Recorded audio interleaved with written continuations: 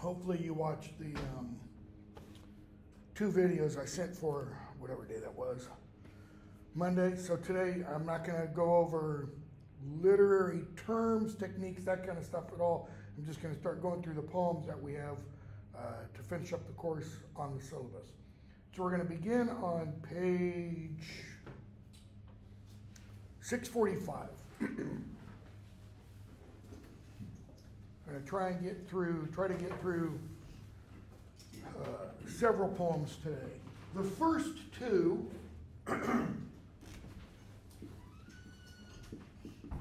by Herrick and Marvell, Robert Herrick, Andrew Marvell. The first 2 are Carpe Diem poems. Carpe diem is a Latin phrase, just means seize the day. And what that implies is live for now because you don't know when you're going to die. You might die tomorrow, so get what you can now. And usually in their more Latin context, it's about enjoying yourself as much as you can while you're young. Because once you get old, you get ugly, and you're no longer sexually desirable, and you're not going to get any at that point in life, okay? So this first poem we're going to read by Robert Herrick, written in 1648, To the Virgins to Make Much of Time. Herrick, just very brief background, Herrick was an Anglican priest, and he wrote, in his poetry, he wrote about everything. He wrote about sex, he wrote about love, he wrote about dying and death, he wrote about marriages, baptisms, he wrote about partying, everything. So it's a pretty wide range. He writes about the joys of liquor. He has a poem called Farewell to Sack. Sack is it's a very cheap wine. It's like the wine you buy today by the gallon, and it's, the speaker in that is saying, I've got to give you up because I'm not getting anything done while I'm under your spell. So this one, To the Virgins to Make Much of Time. Now, one thing you got to do with poetry, and bear in mind, reading poetry is like listening to music, listening to songs. That's all poetry is. It's just songs, essentially, in written form in front of you. So one of the things you need to do is you've got to pay attention to the individual words. You have to pay attention to how the words are arranged within clauses, within sentences, within stanzas, etc., to understand how they mean what they mean, or to understand what the poet is trying to get across. Now, look at this one and just look at the title, To the Virgins to Make Much of Time. Is virgins a quote-unquote gendered term? No, it's not. It refers to anyone who has never had sex, okay? That's all it is. To the virgins, comma, to make much of time. Notice it's not to a single person. The next poem we're going to read is to his coy mistress, all right? So it's the speaker, him, speaking to his mistress, girlfriend, whatever, all right? This one, to the virgins to make much of time. And make much of time means to use it. Use your time, okay? So it's 4 stanzas, I believe. Yep, 4 stanzas. Quatrains, they have a rhyme scheme to them. We're not going to pay much attention to that. Gather ye rosebuds while ye may, old time is still a-flying. And this same flower that smiles today, tomorrow is still a-dying. So, the emphasis is on time. Time is leaving us. And the image in the poem is flowers, rosebuds. Why does it say, gather ye rosebuds while ye may, time is still a-flying. This same flower that smiles today, tomorrow will be dying.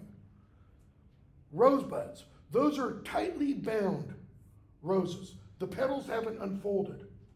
The speaker is saying, first line, get these new buds that haven't opened today. Why? Because tomorrow they'll already be dying.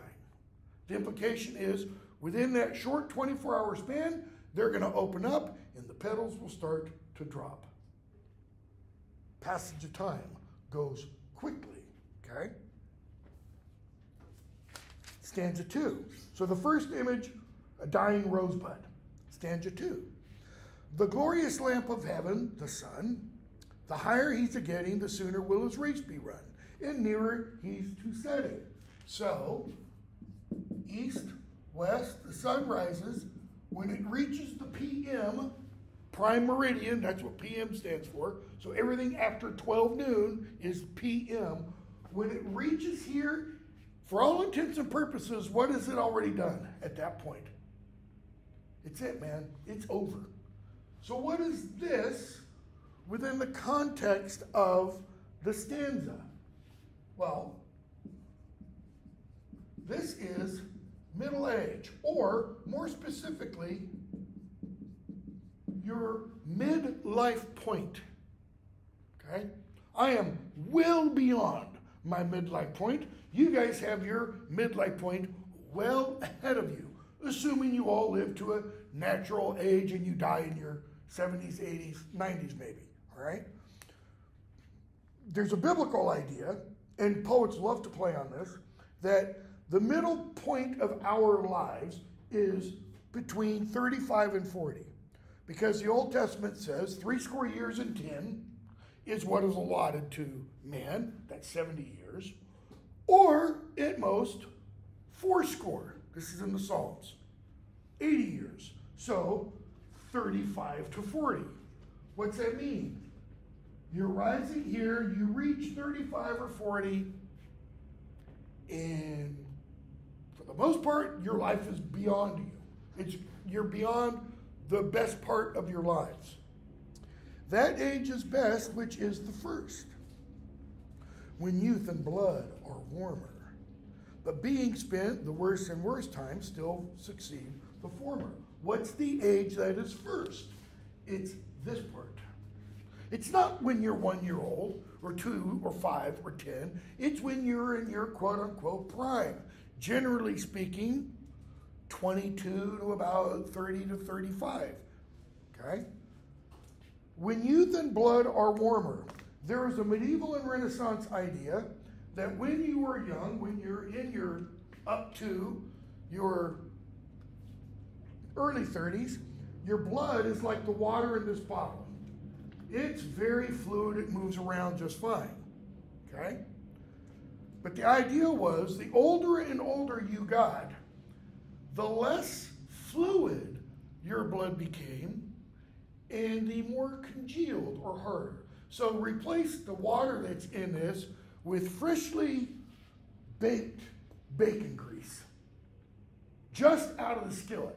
I could do this and it would slosh around. If I sat it here and kept talking for the next 45 minutes, by the end of that 45 minutes, I could do this, I could take the lid off and do this, and what would happen? Nothing.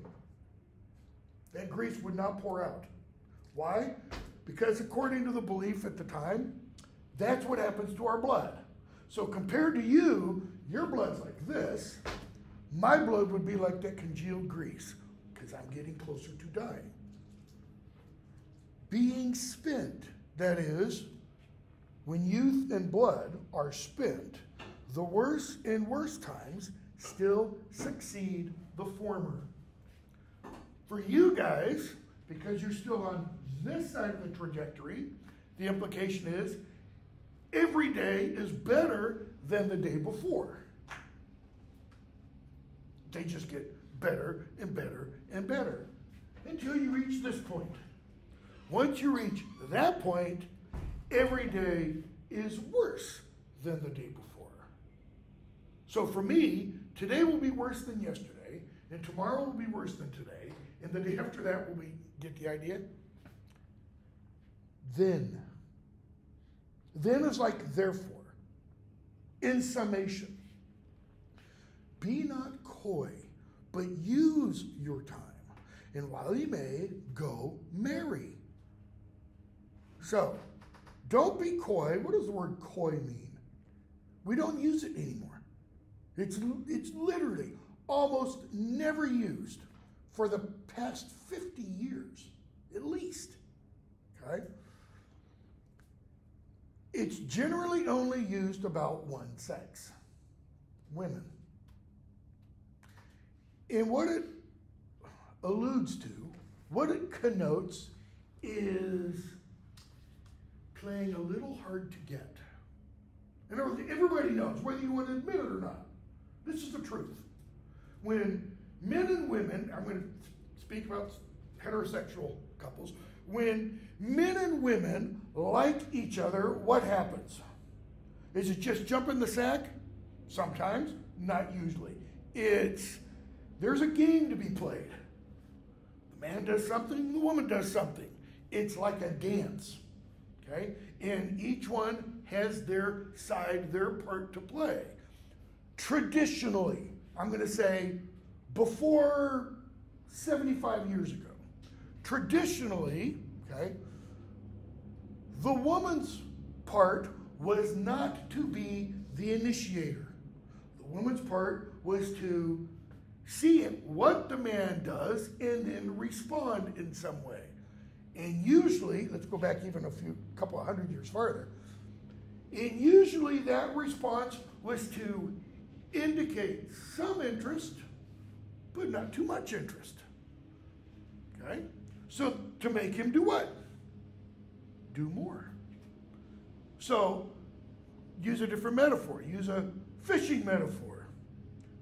Who's got the hook and bait? She does. The fisher. She does. She's got him on the hook and what?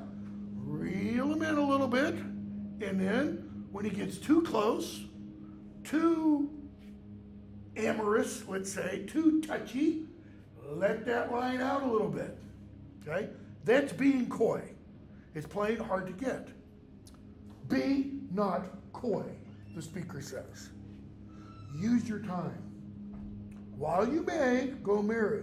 What's the use your time, and while you may, go marry? Go marry means go get married. When is the time, the speaker is suggesting, to get married? When you're young. When you're hot. Okay? Male or female. Why? For having lost but once your prime. What's your prime?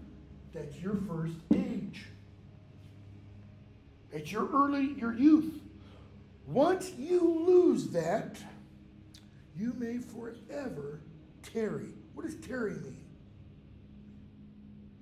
Wait. You can wait forever if you've lost this, your prime. All the images for the person in their prime are describing what? Youth, beauty, desirability, ultimately sex. Sexual, what's the phrase I want? Desirability. Look at it this way. Men. Who would you rather marry? A beautiful young woman in her, assuming you're straight, beautiful young woman in her early mid-20s or something like that, or a 70-year-old?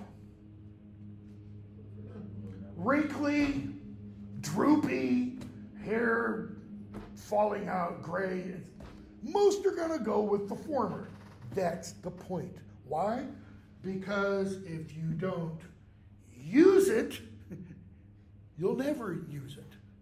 That's the whole idea behind carpe diem poems. In one sense, they're rather disgusting. Because, they tend to generally all be about sex. Now, the next poem, I'm going to warn you right now, it has an image in it that is absolutely vile. Just disgusting. I was thinking of one of my students in my class yesterday. I've got a class with 19 students, 4 showed up.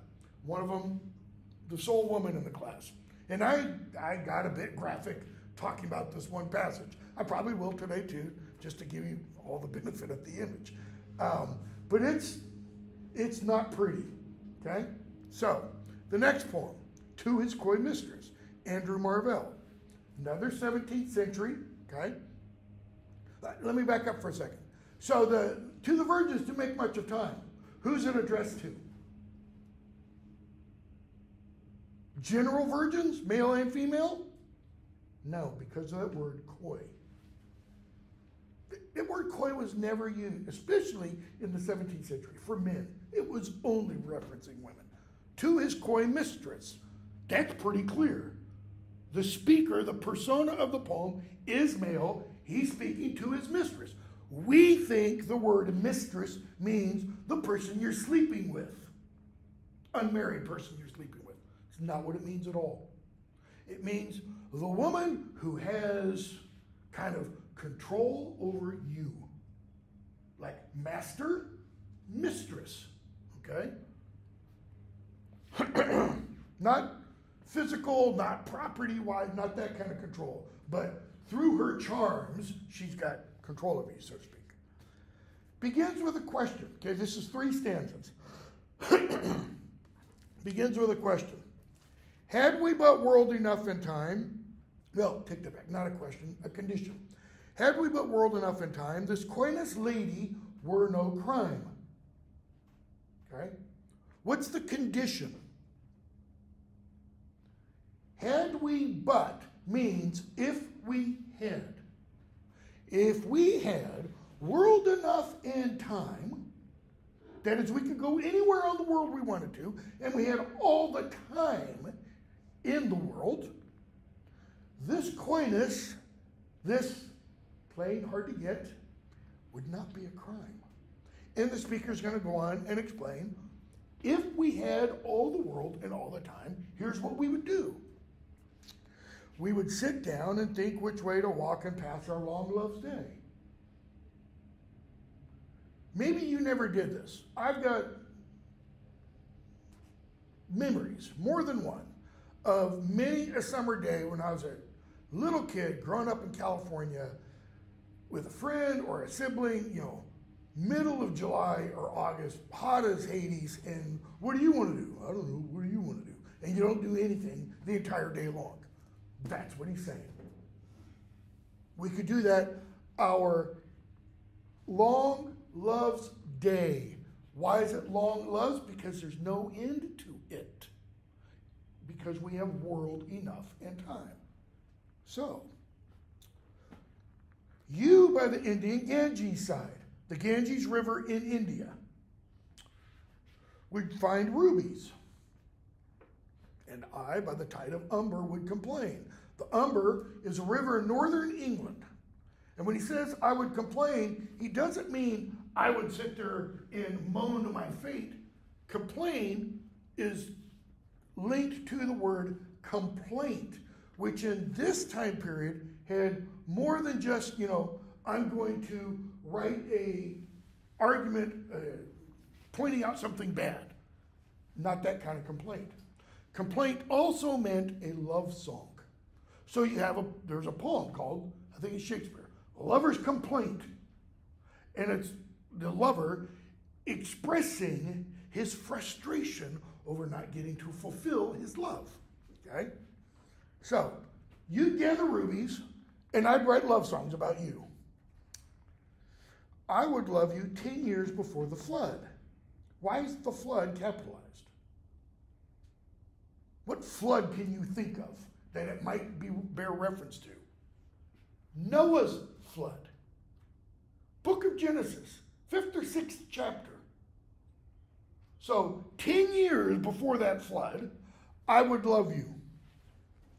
And you should, if you please, if you wanted to, because we have all the time in the world, you would refuse till the conversion of the Jews. When is the conversion of the Jews, according to traditional Protestant theology at least? When Jesus returns. So 10 years before the flood to whenever in the future. He's saying, it's all cool. If we had all the world and time, that'd be fine. My vegetable love, all that word means, the vegetable, is slow growing. It would slowly build. He says, should grow faster than empires and more slow. 100 years, and then he starts to catalog her beauty or to express some of it.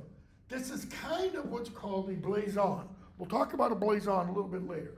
Blazon is a catalog, a mapping of the woman's beauties. Okay? So he says, 100 years should go to praise thine eyes and on thy forehead day. So 100 years for eyes and forehead. 200 to adore each breast. So that's 200 times 2, 400 for her breasts. Obviously, what? He likes her breasts more than he does her eyes and forehead. Okay?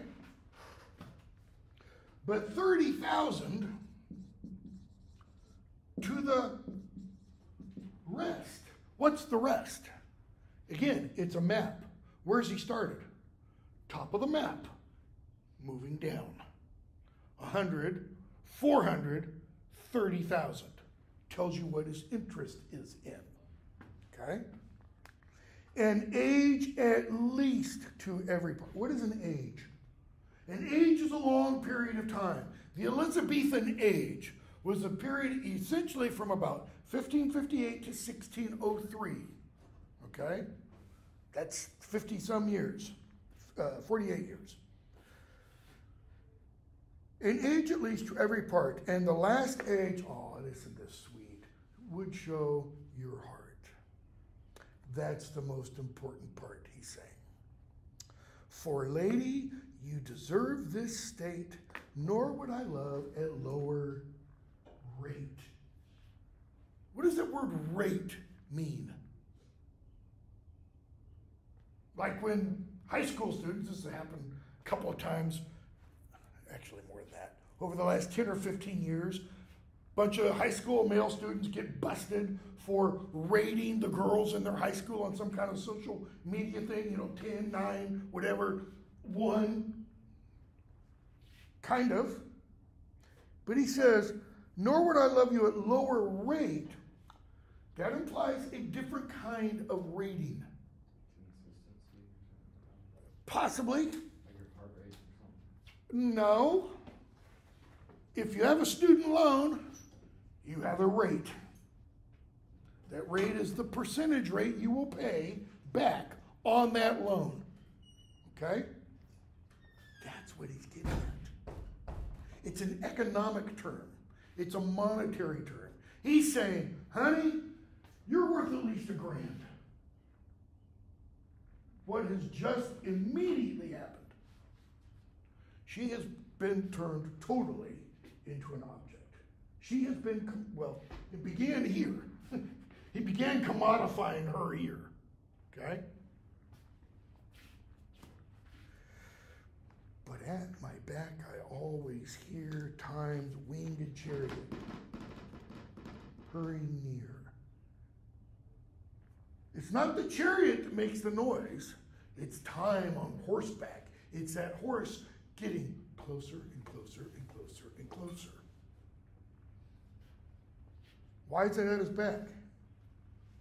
Because he's facing the future. What's the future?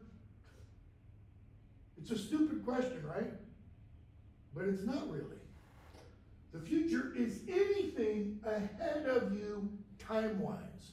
The next second. I don't literally know what I'm going to say 5 seconds from now. Got an idea because I've done this 100 times. Okay? That time is kind of pushing him forward.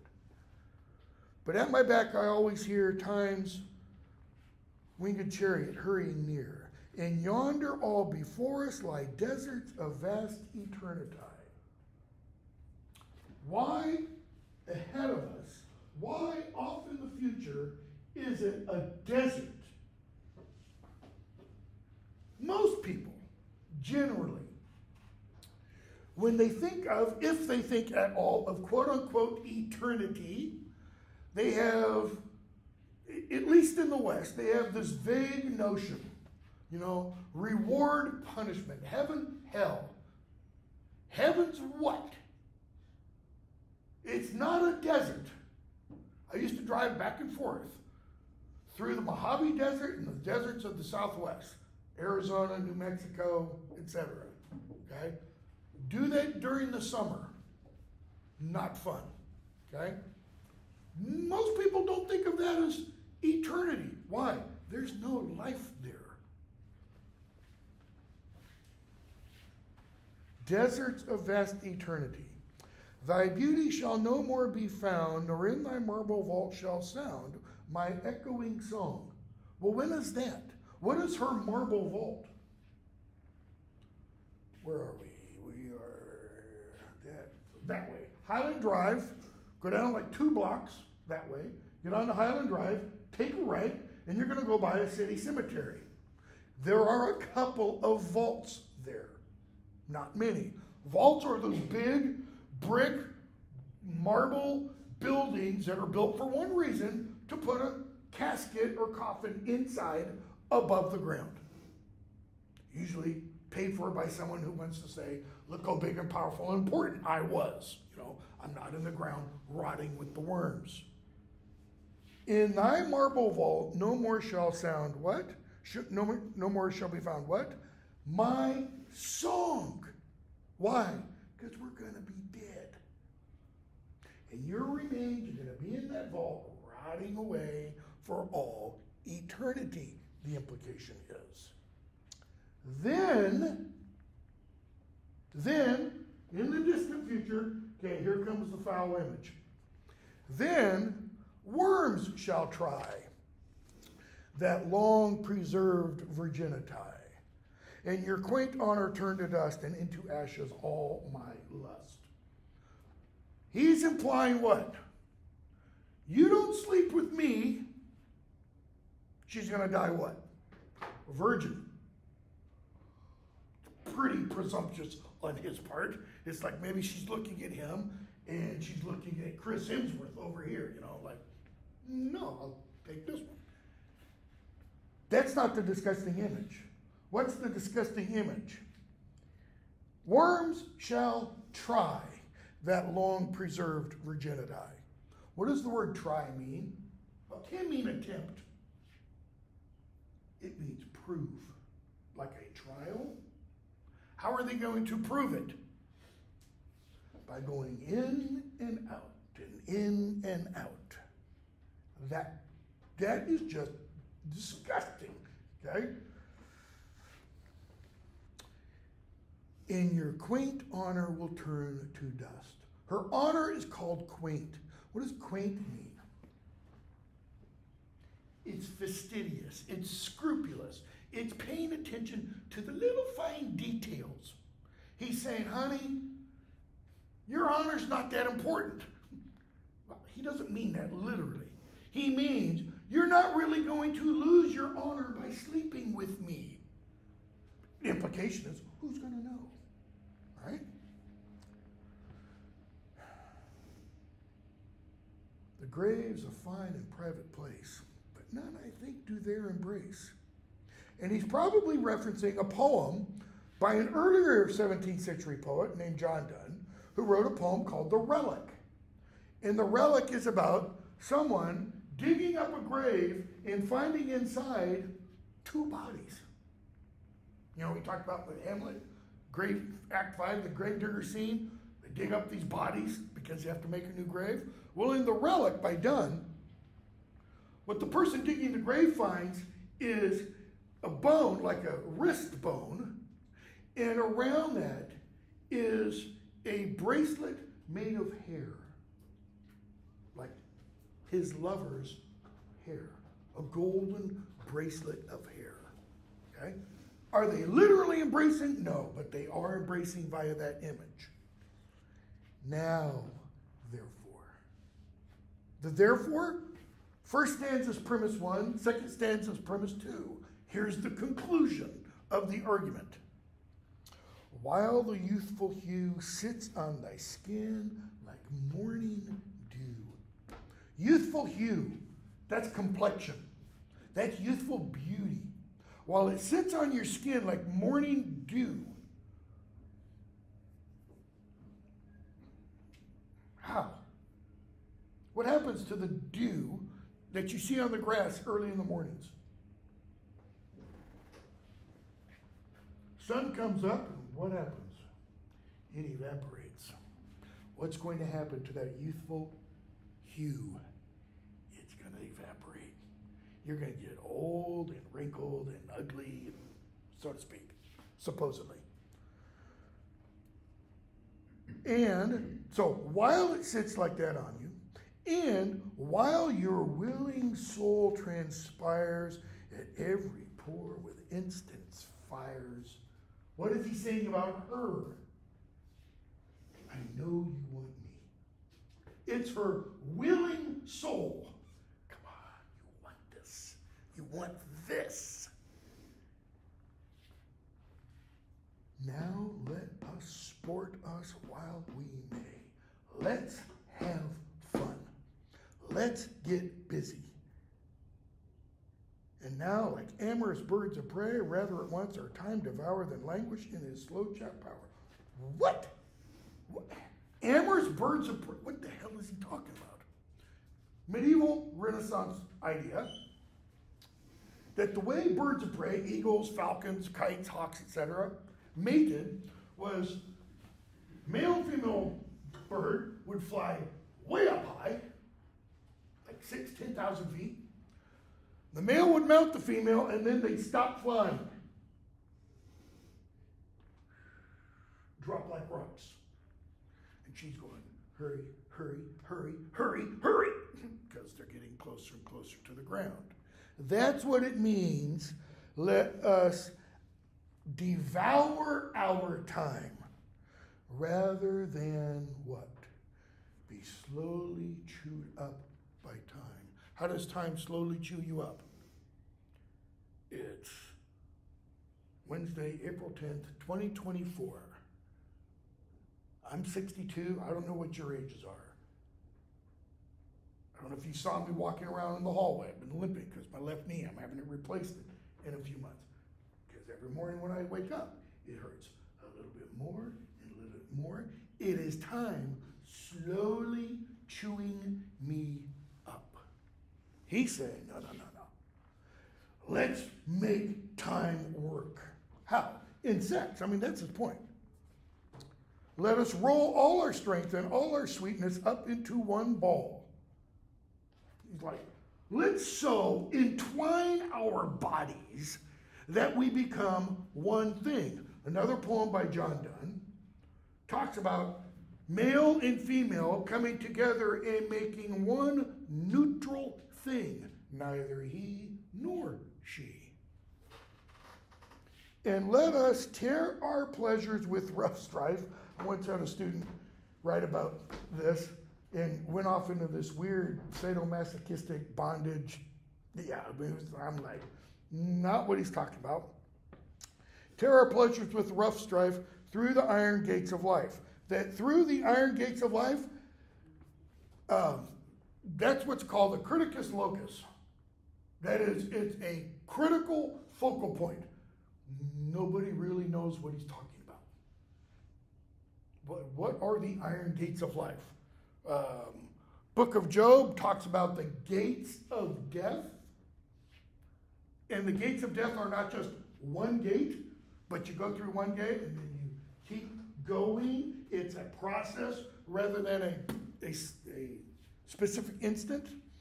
Through the iron gates of life, thus, though we cannot make our sun stand still, biblical allusion, okay? Book of Joshua. Joshua and his troops are going to capture the town of Ai. He prays, God stops time. He stops the sun so they can destroy the inhabitants of Ai.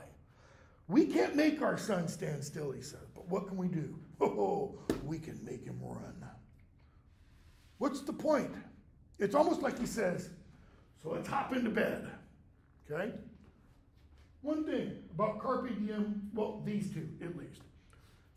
Can you really see some guy trying these? You know, you sidle up next to a girl in a bar and you go, hey, baby, what's going to happen? You're going to be lucky if you walk out of there, all right? It's not meant that way. These are meant to be extremely witty. That is, you're playing verbal games. You're trying to show, how can I use everyday normal words in such a way as to write this one beautiful poem, and two, have it mean a variety of things. Because some people will read the poem differently than I just did. They can't deny the carpe diem aspect and the sex aspect, but they won't go into the, I can guarantee you, nobody else in this department goes into the detail that I do with, and I didn't even point out one word, which I will right now. I shouldn't, but what the hell. Your quaint honor turn into dust. I told you, it has the one meaning, fastidious, scrupulous, etc., etc. Well, what's the thing that's being turned into dust? We're told her honor. What's her honor based on? Her virginity. This comes from a Middle English word, quinta. You don't pronounce the U like qua, okay? Quinta.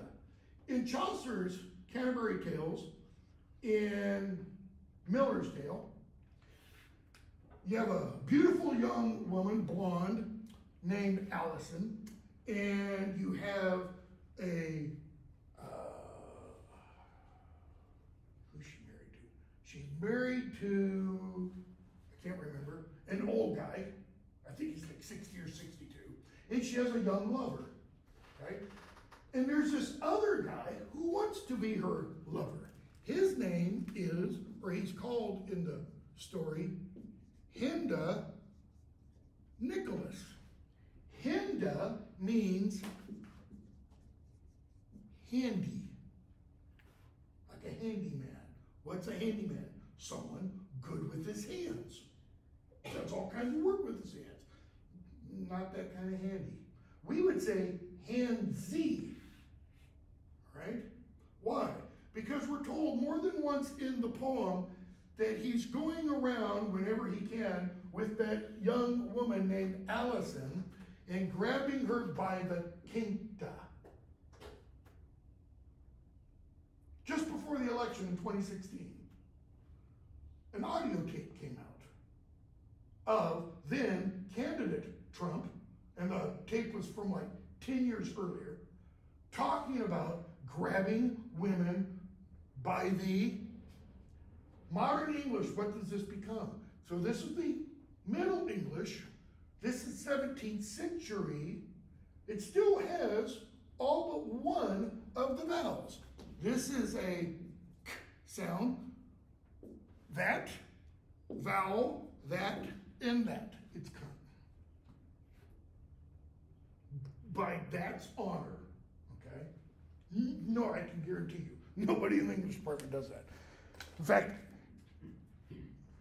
one of the textbooks I used to use, never used it. And I've been teaching this for probably 10 years, and it all of a sudden showed up in an edition, in a footnote. I don't know if it was because of my teaching it or whatever, but it's interesting anyways. Okay, so those are the two Carpe Diem poems that we're going to be doing. I don't think there's another one that we'll do. Go to page 692, the author to her book. This is Anne Bradstreet, first American poet, okay, 17th century.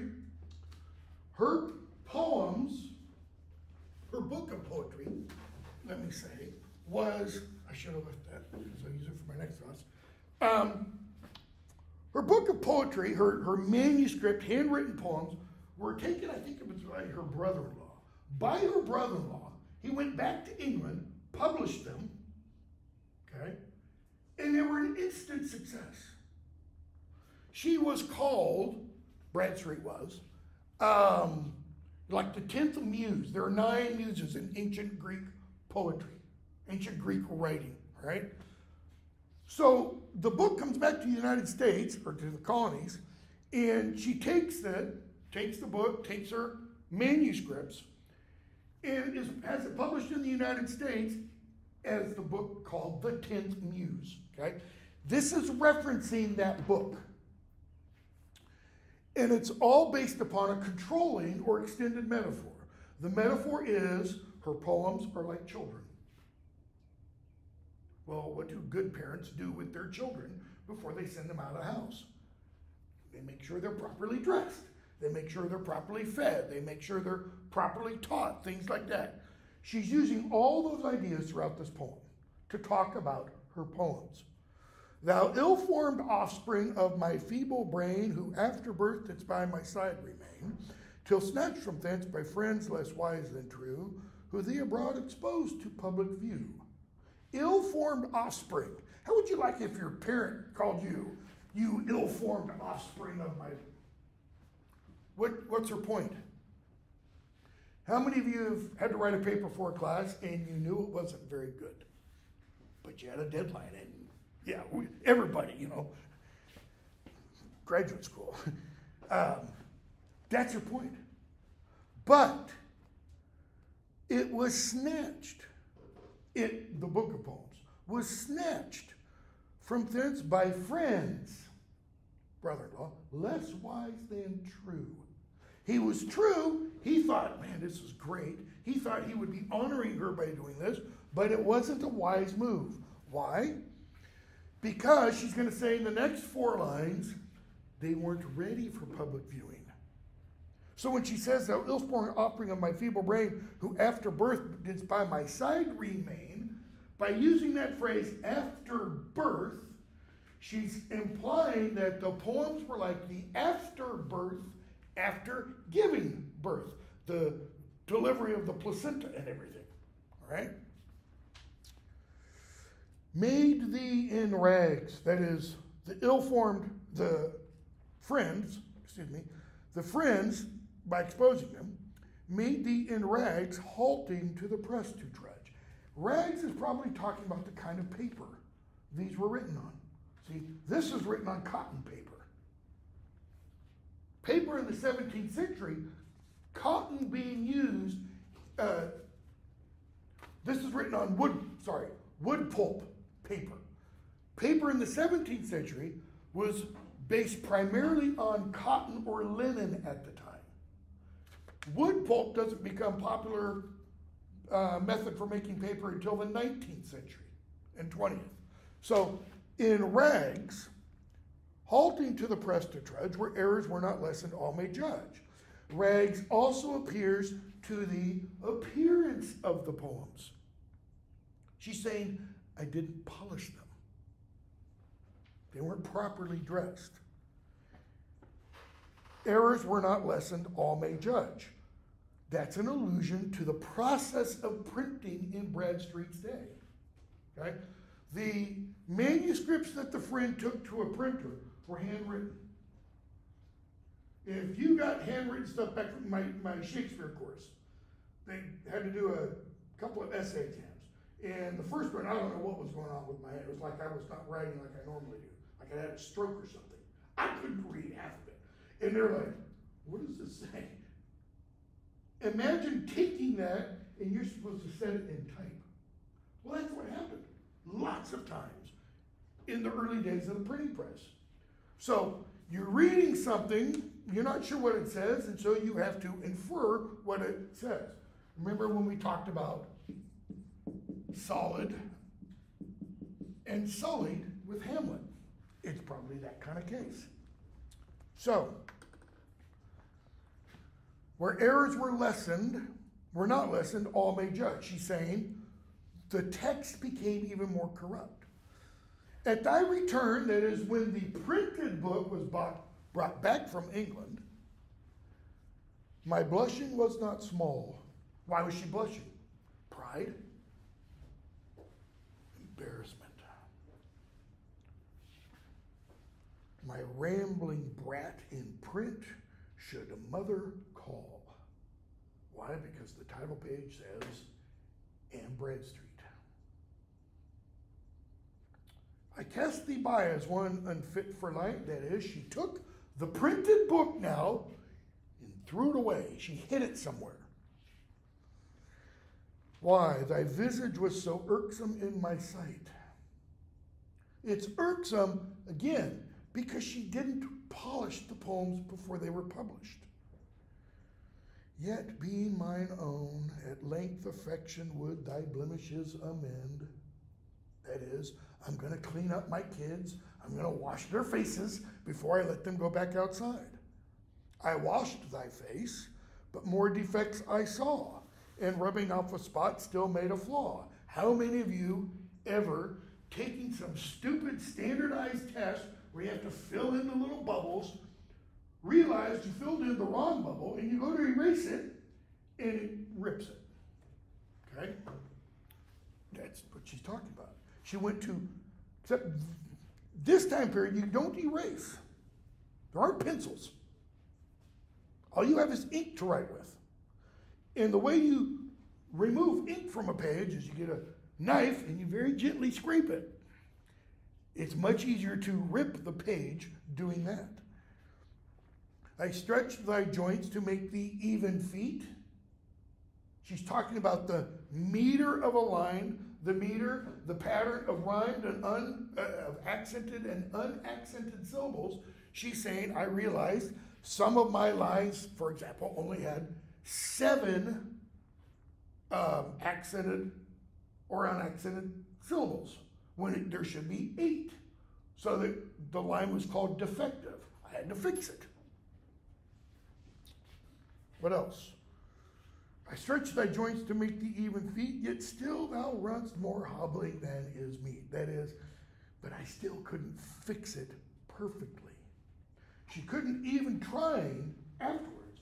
She couldn't figure out how to get all the number of syllables she needed in a line or lines. And better dressed to trim thee was my mind. I wanted to get you prepared for public viewing, but not save homespun cloth in the house I find. What's homespun cloth? You have one of your kids shear the sheep. You teach another one to spin the wool into thread, usually a woman, daughter, okay? And you make clothing from that. In other words, it's not what you go and buy from Nordstrom's or Saks Fifth Avenue. It's not really fine taffeta or silk or satin. It's rough, it's itchy. She's saying, the only stuff I could find in my house to attire you in are everyday, common, ordinary things. Well, what would a housewife in the mid-1600s have to write about? Just take a wild guess. Family, husband, children, house, day-to-day activities, family prayers, going to church. She lived in New England, so family prayers. Her house burns down, she writes about that. One of her kids dies, she writes about that. She writes about the day-to-day activities. That's the homespun material that she's talking about. She's not writing about kings and queens and princesses and great long-off battles. In this array amongst vulgars mayst thou roam. That is, this material amongst vulgars. That's us. Why? Because we're not privy to her day-to-day life and activities. In this array amongst vulgars mayst thou roam, in critics' hands beware thou dost not come. Don't fall into the hands of a literary critic.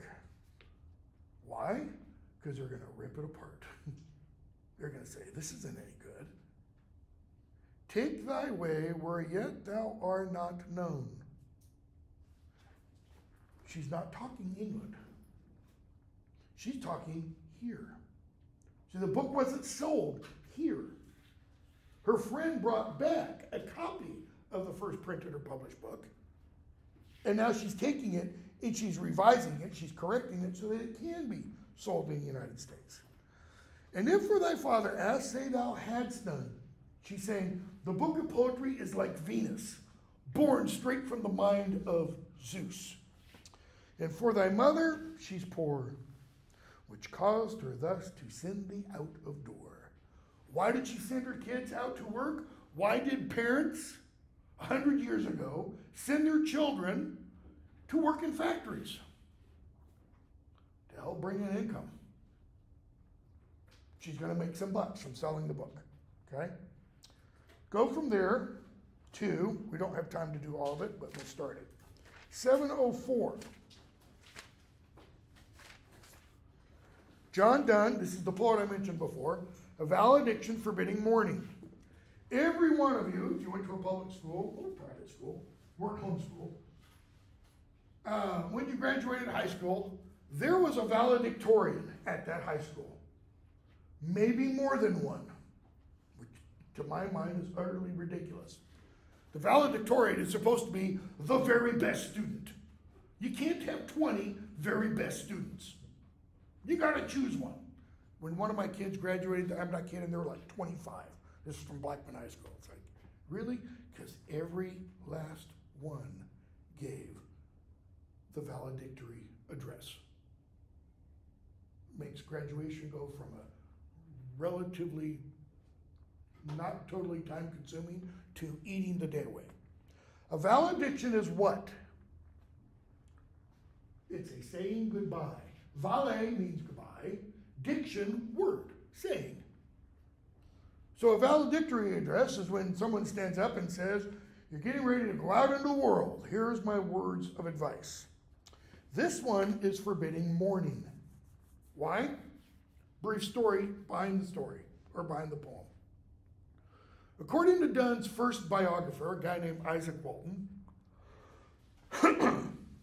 at this point in his life, Donne was working as a private secretary for a famous man, and the guy was getting ready to travel to Europe from England.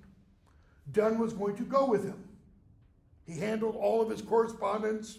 Donne was regarded as the most brilliant man of his age. But he couldn't get gainful employment because King James didn't want him to. King James wanted him to be a priest, an Anglican priest. And Donne didn't want to. So he's working for this guy named Sir Robert Drury. So they're getting ready to go to Europe. And according to Walton, Donne's wife had a premonition that while he was in Europe, she was going to deliver her child that she was carrying stillborn. And she told him and said, don't go. He went. She did deliver a stillborn child. Okay? So this is a poem, if we take that biographical information from a man to his wife who's saying, don't go, saying, I have to go, don't mourn, don't cry, okay? That's one way of reading it. It's possible it has nothing to do with that background information. I think actually the language of the poem implies it might be earlier, before that child was delivered dead. As virtuous men, actually, we're at 8:53, we're not going to start it. So we'll start this on Friday. We're way behind, so we've got to try to catch up a bunch. We'll do this, we'll try to just get as many done as we can on Friday. I'm going to put a quiz up Friday. It'll be over the 2 videos on Monday, stuff today, and whatever we do on Friday. It'll be the first of what should be 3 quizzes over poetry. All right, have a good day. Sorry if I offended anybody.